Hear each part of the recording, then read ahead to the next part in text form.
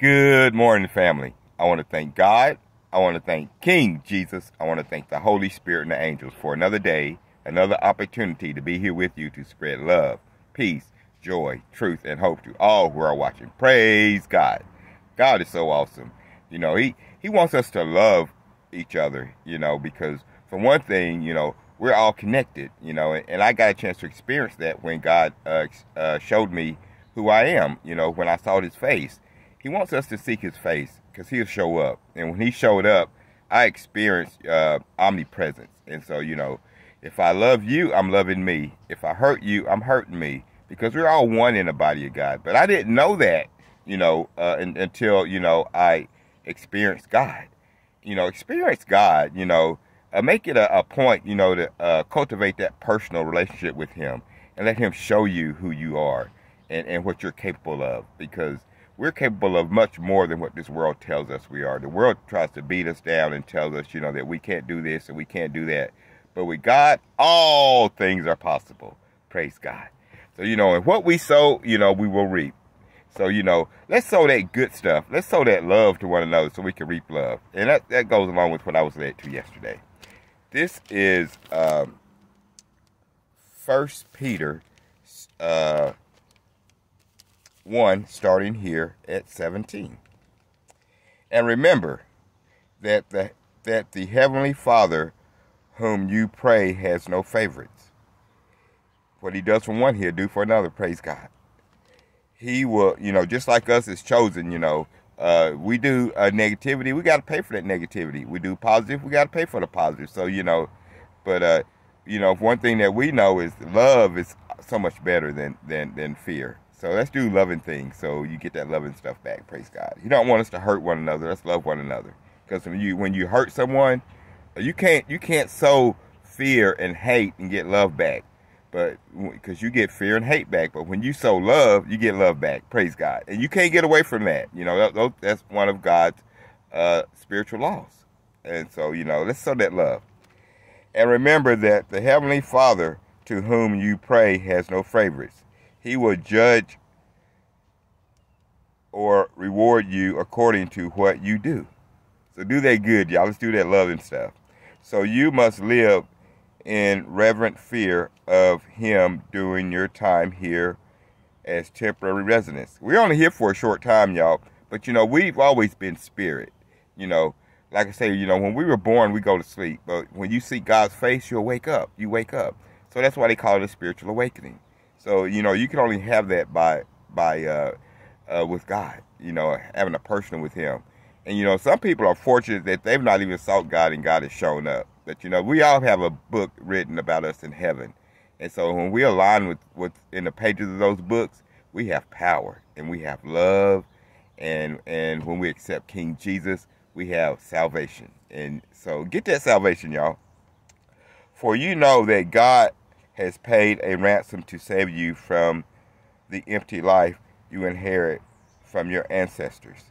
That's so awesome. Jesus was a perfect being. He never did anything. He never sinned, and he died a sinner's death.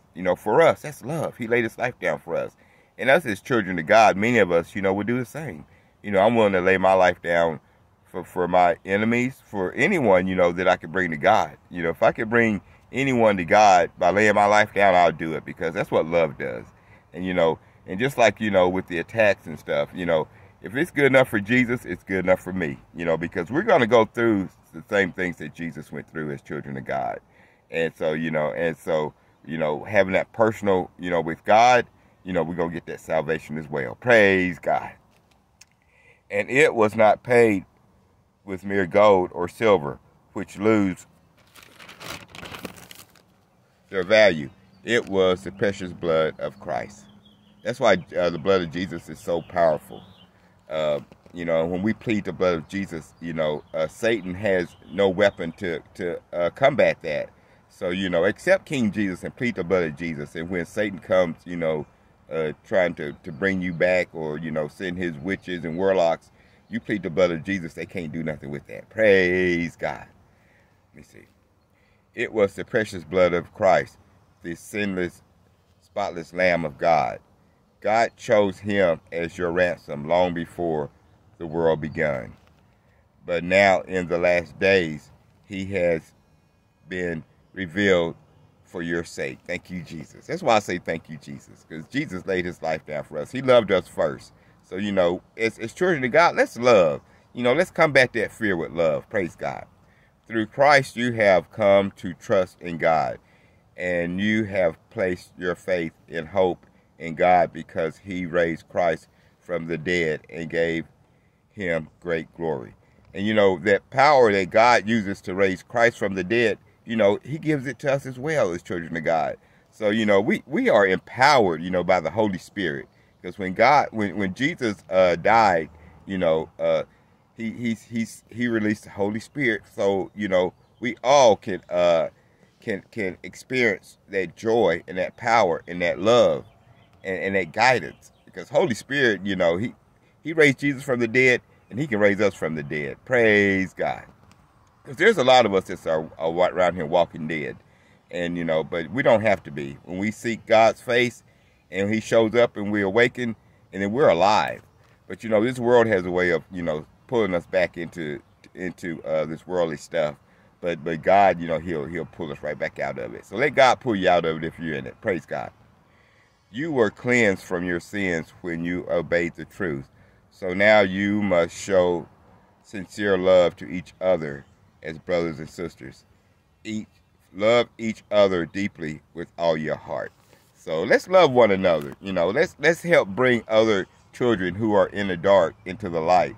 So, they can have that salvation and they can have that Holy Spirit power, because nothing is stronger than Holy Spirit power. You got that Satan and witchcraft, all that kind of power, but that power is limited. Holy Spirit power is unlimited. So get that unlimited power, that unlimited love, and that unlimited life. And you can only do that through King Jesus and Holy Spirit, army angels, and God Almighty. So anyway, that's all I have today, family. Let love reign in your life. There's no relationship greater than the one with our loving and glorious Creator. I love you. God bless you, and have a very blessed day. Bye.